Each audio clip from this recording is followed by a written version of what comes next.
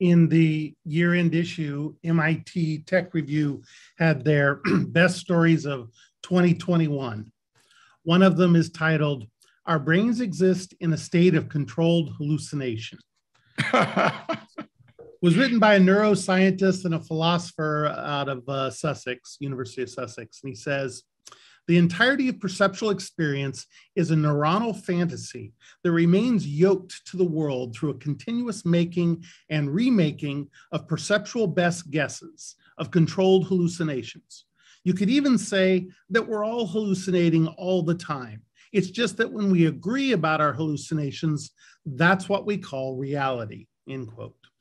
What do you say to a guy like this other than, "You're hallucinating, dude"? I mean, yeah. That's the only response possible, because there's nothing rational can be said. Because what does rationality even mean? There is no reality. I mean, this is the ultimate in the privacy of consciousness. This is, people always think, oh, Ayn Rand's exaggerating. Nobody talks like that in Atlas Shrugged or whatever. Or when she accuses the intellectuals or a slippery slope. If you believe this is what you'll end up believing. And everything she said is absolutely true. I mean, this brain in a vat idea, which is old, it's not new. It's been going on for a while.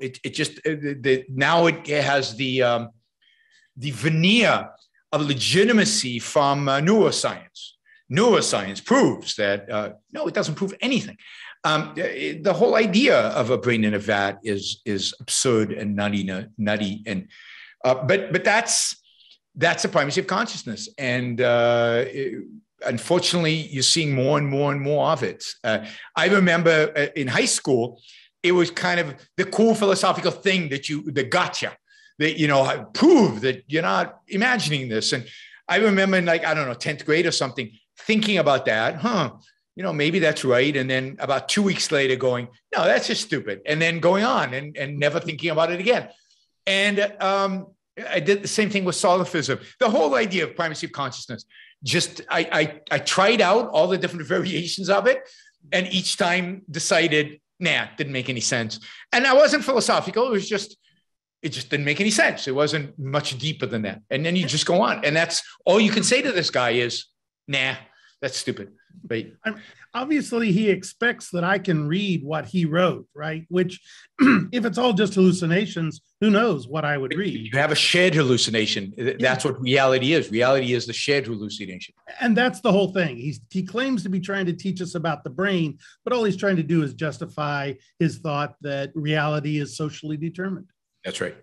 That's right. And that's yeah. It's it's all, they're just religionists of a different form, right? Religionist reality is determined by God's consciousness. These guys, it's determined by some collective consciousness that we might have but it's just as mystical. It's just as nonsensical. Thank you. Thank you for listening or watching the Yaron Brook Show. If you'd like to support the show, we make it as easy as possible for you to trade with me. You get value from listening. You get value from watching. Show your appreciation. You can do that by going to yaronbrookshow.com/support, by going to Patreon, Subscribestar, Locals, and just making a appropriate contribution on any one of those channels. Also, if you'd like to see the Yaron Brook Show grow, please consider sharing our content and, of course, subscribe. Press that little bell button right down there on YouTube so that you get an announcement when we go live. And for those of you who are already subscribers and those of you who are already supporters of the show, thank you. I very much appreciate it.